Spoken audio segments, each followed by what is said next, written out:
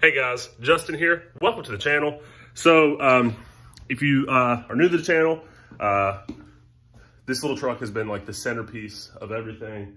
I put a turbo underneath the bed and it was on about 14 pounds of boost, and the radiator blew up on the little guy. So yeah, so you can see right here the crack on the radiator. But so I've been trying to figure out what to do with this truck. Oh, and one more thing. So also, sometimes where I'm in school right now, I'm in graduate school, so things get a little busy. And sometimes I go like maybe 3 weeks to a month between posting, but don't let that concern you. I'm going to keep going. I don't ever quit anything. That's how I got into pharmacy school, and that's how I'm going to do this YouTube channel. That's how I do everything. So if you sign up and are one of my subscribers, you will not be disappointed. I'll keep the content going. And okay, so as you can see, the garage is in kind of a disarray right now. But the cool thing about it is I built this pegboard thing so I can hang my tools up that are all down here in the floor. So I'm kind of in the process of getting all this mess cleaned up. Let's see if I can get it good on the camera.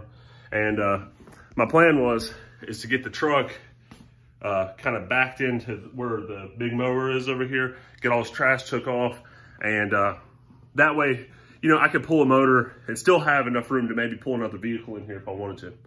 So yeah, that's what I'm doing with the garage right now. Okay, here's one thing. So I was thinking, so this thing was on 14 pounds of boost, E85. So she was hopped up pretty good. And so my thing is did the head bolts just stretch a little bit and they're back? I mean, because they do stretch and come back, right? I mean, they might, I don't know. Or this thing was in a wreck before I got it. And did this radiator, see how the radiator was scratching against that every time I opened it to check the fluid or add or whatever? So what I'm thinking is, I think that may have been the cause of the crack of the radiator. This motor leaks like a sieve. The wiring hasn't been the best, but I got a soldering iron. So we're gonna try to get this thing done right. And sorry for the camera here. We're gonna try to get this thing done right, and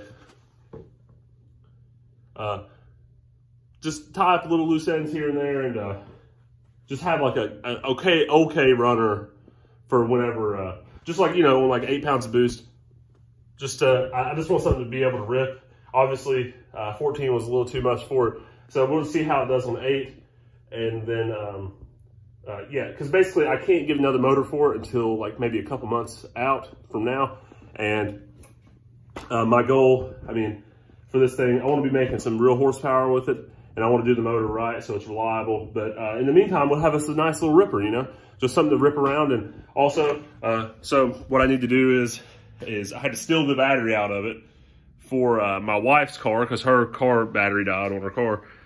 But I'm going to use it's like the stick welder trick, and basically refurb the batteries myself, refurbish them, so I don't even have to buy batteries.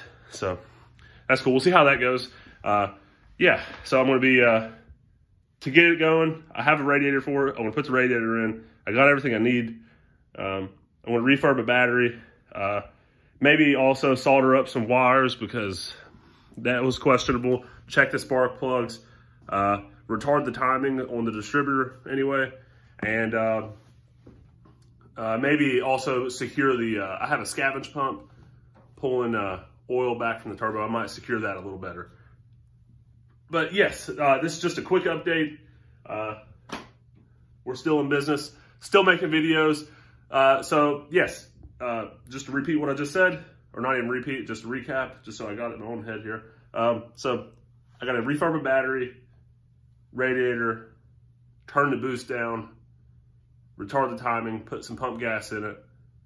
We'll run it on 93, and to see how far I can go with the 93. I think about 8 pounds of boost would probably be pretty safe. That'd be right on the edge. I've run it on pump gas on about 12 pounds, and it didn't really like it too much. But I think about 8 pounds will be good. And yeah, man. And then that's at least like a little 200 horsepower ripper. So I'm cool with that. Maybe not 200 horse. I mean, 116 divided by 2. So about 180 horse, maybe 250 torque ripper. I don't know. Not bad though for a little 2,600 pound trunk.